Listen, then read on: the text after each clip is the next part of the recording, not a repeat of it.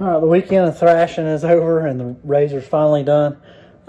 Just going to go out, kind of go around and show you what turned out and what didn't turn out. Really only had one major issue that I still got to resolve. We're going to get to it here, and I hope you enjoy the video. Okay, we're going to start at the front, obviously the winch. I did end up going with a factor 55. Mainly because I didn't like how far the main hook stuck out, and I was afraid of that hook actually damaging this. I'll show it to you over here. But it doesn't come with a bump stop, so you end up with this back piece and this cotter that could spin around and poke into the front of that fair lead. So I went with this nice, simple, smooth. I already had all of the utilities to use this, basically a strap and a shackle to put through this hole on the old razor, so there was no reason not to do that. Another thing is this camera. I've already mentioned it before in a previous video. If you're putting one of these in, make sure that you actually run the camera through the piece of plastic that's behind this. Again, your connector is going to be about right in here. You kind of have to pry that up a little bit to get to it. Walking back, obviously I have the new shock therapy springs in here. Shocks are a little tough to get out up at the top. One thing I'll mention, if you're taking these live wires out for the very first time, they usually do have a tie strap through the shock body. There's a little hole and basically a plastic rivet with a tie strap hole in it. Cut the strap, be careful and don't damage the holder that goes through, and you can just put a new strap in. Again, you have to disconnect it up here. I don't know if that's going to come through on video all that great, but basically you just press this, disconnect it, and be sure to cut that strap. I don't remember which side was easier, but one side's pretty easy to get to the top bolts. The other side's really difficult. I did leave the tires on. I think I would have had a little bit easier time maybe if I would actually pull the tire off, but I did not do that. So going on back, went with a Super ATV tilt windshield. This is really simple. Basically, this clamps. It's got 3 different positions. Basically, you've got barely or closed. This will be the closed. This will be barely open, and then obviously disconnected will cause the gas shocks to flip the window all the way out. Just to show you some detail here, that something I really wasn't able to see online. This is how far back. Basically, you can plan on this pretty much going back to the natural roll bar line, about right here. I did go with I think this was a Kinomoto roof. I'm not sure. I'll have to look that up. But there's plenty of room. You can kind of see not much gap there. But what you don't want to do is end up with a roof that you can't actually use with this windshield. So hopefully, if you're looking at either this windshield or this roof, this may give you a good idea. Light bar, I went with the Amazon Special Rigid Horse. This thing worked great. All you really have to do is put this additional little bend in this bracket, and it'll bolt right up to the stock bolts. You can kind of see there, and it's not going anywhere. Nice rigid mount. It's not going anywhere. I took my cable, run it up, and it's not really pinched, but it's held there in place. It does go back up over and then back into the roll bar here. So on this particular razor, I ended up using both sides. I ran all of my rock lights to the rear, through the roll bar, out the bottom tube section. If you look right back at the very back tube section, there's actually a similar little gateway like these have on them out the side. You can basically run from here all the way to the back of the machine. So it may save you some time. From what I understand, I did not take mine out, but this center console is like super hard to disassemble. Way harder than previous versions. Previous versions, you took out a couple of bolts, some push pins, and the whole thing come out. My understanding is you actually have to take the sides off, that side off, and it's actually an assembly that's built as a hoop. So it does take quite a bit of work. Again, on all the electrical, I initially started wiring just getting through this access port. You can basically pull this out and get to most of the wiring from there, but I highly recommend, it doesn't take that much longer just to go ahead and pull the whole dash off. I went through that in the last video, the tools I used to get these little trim pieces off. Going back, again, I reused off my old razor these windfall mounts. This tube here is 1 3/4 inches. This tube is larger, it's 2 inch. So if you're trying to reuse some components, just be mindful that, you know, really this is the only section here, and I may end up having to do something else because I think I am going to get the storage.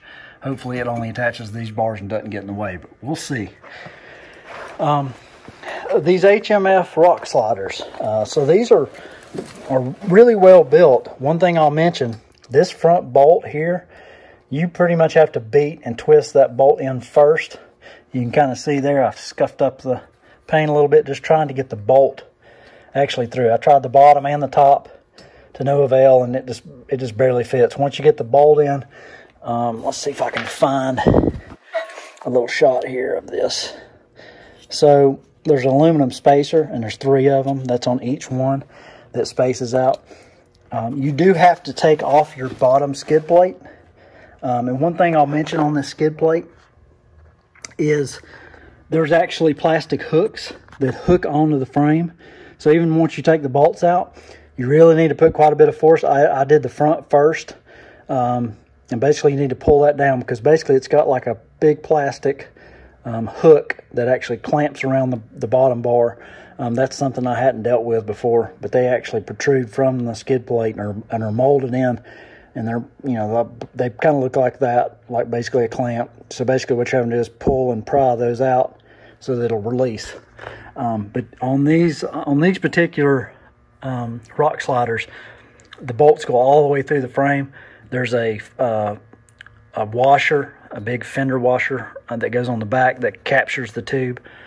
I think when I screwed mine in a little bit, I wanted to get good torque on them, and I noticed the fender washers kind of mushed in a little bit, but that's okay.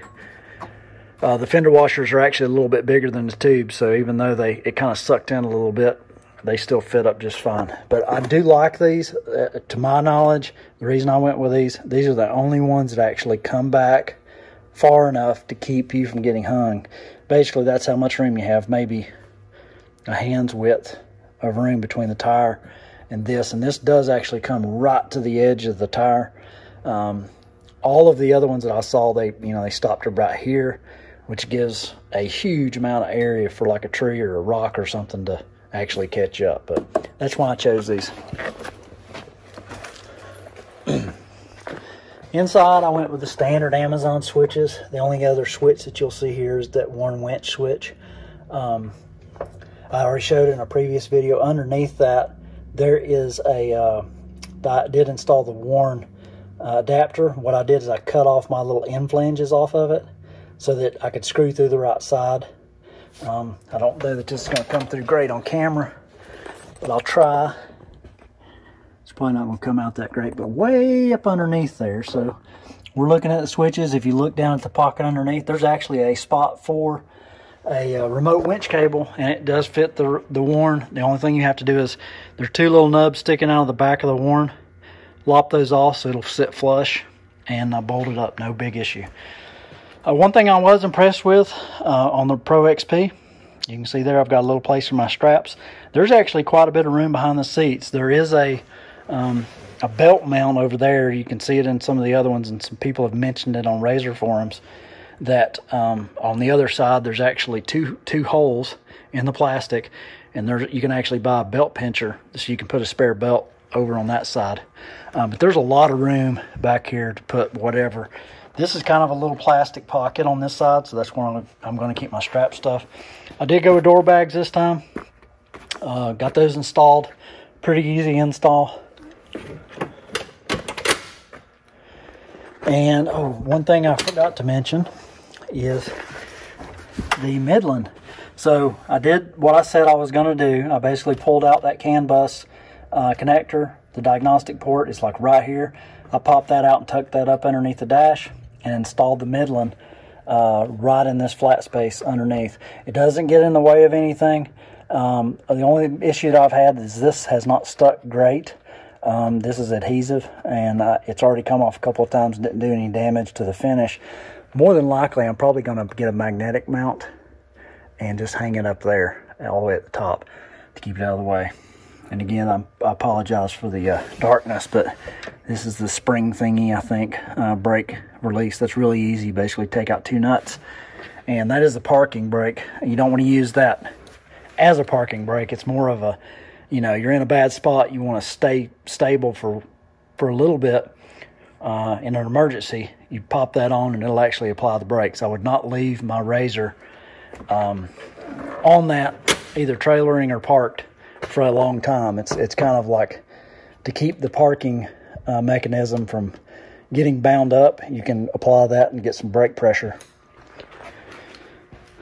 Rear springs, shock therapy. I did use a spring compressor. What I ended up doing, I'll go over it in a second, but basically I just put this part into the compressor. I didn't even clamp it. I was real careful. I don't really recommend doing that. You really have to pay attention to it, but it compressed these with no problems. You do have to be mindful of that hook that's on the inside, that it doesn't come and contact this shock body. On everything but these rears, the fronts, you can go up way higher than the shock body and catch it here, where you're not running any risk of hitting this. Just make sure you go up high enough. On these rears, the first time I put these on, I literally finished this and went back and watched the shock therapy video. One thing I'll mention, these rears, this piece flips upside down. So you do the front and you've got the long body pointed down towards the shock. These rears are reversed. The long piece should be pointed up. So I got to assemble and disassemble these shocks twice, which wasn't a lot of fun, but I'm glad I noticed it when I did. On these, the hooks on the spring compressor that I used, they will either, the best place to hook is either right at this or right here, and mainly what you're trying to do is get the face of that hook, you know, hitting this plastic, and don't catch, you know, away from the plastic, because then you're going to be on, and you know, that hook's going to catch on your threads or on the shock body. But this can be used for the hook to basically pull on that, and the hook won't dig into this plastic, and it worked just fine. Another thing to mention on the shocks, so these are obviously indexed here, but you do want to kind of pay attention. The best thing I can tell you is these guards always face the opposite of this, and you can kind of look at your eyelet either up here or down here, and get these lined up close. You can still move them around if you need to when you put the shock in. The other issue I had are these little absorbers here. The trick to these is I didn't have a lot of luck just prying through the spring like they showed in the video. The best thing to do is there's a slot in this here, and you can take something. I used a screwdriver. It'd probably be more ideal to use something a little bit more blunt. But if you press down through that slot, so it would be this direction.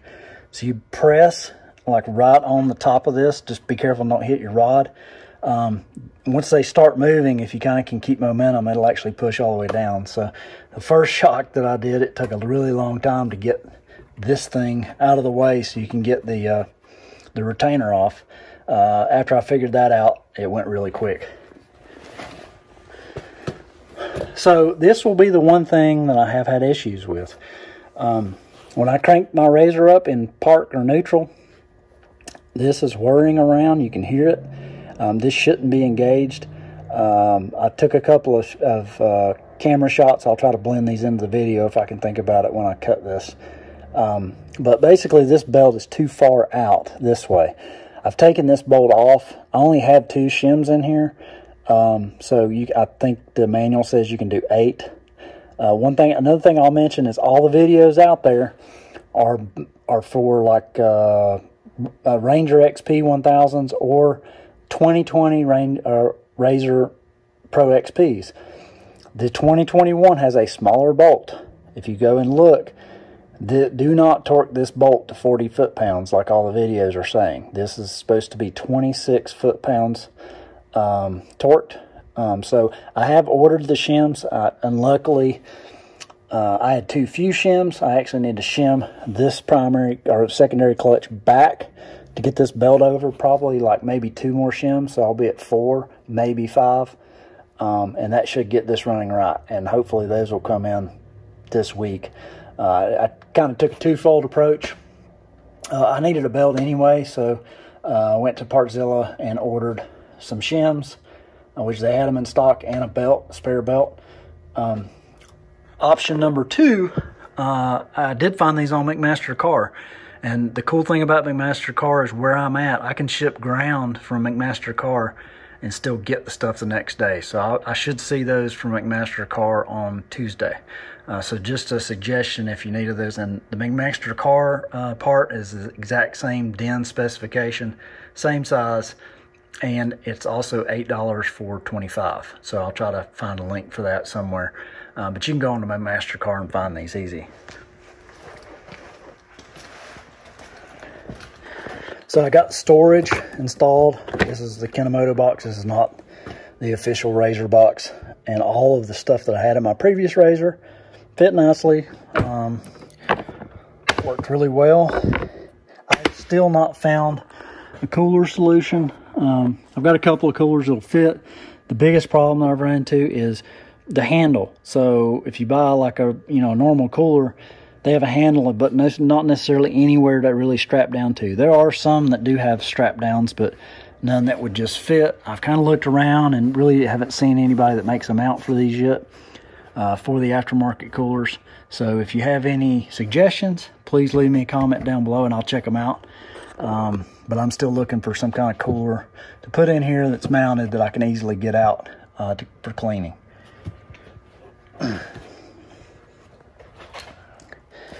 Let's buzz around to the other side here. You can kind of see that spacer a little bit better. It's right there for that HMF. And again, these are the same series as what I did for the front bumper. So there it is. It's ready to ride. And, in about 6 more days, I should have this out on the trail, which will be really cool. I've been looking forward to it. It's been a long wait just even getting the razor, and then much less waiting for riding season to start. Anyway, I hope you liked the video, and please remember to like and subscribe.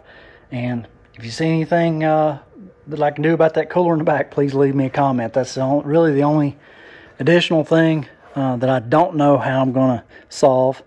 The only really other thing I may add is that the storage. Polaris makes one and Super ATV make one. Not necessarily for a spare tire, but I would like somewhere that if I wanted to carry a chainsaw or something like that for work, weekends, etc., I would have a spot to put that. All right, that's it for this video. We'll see you on the next one.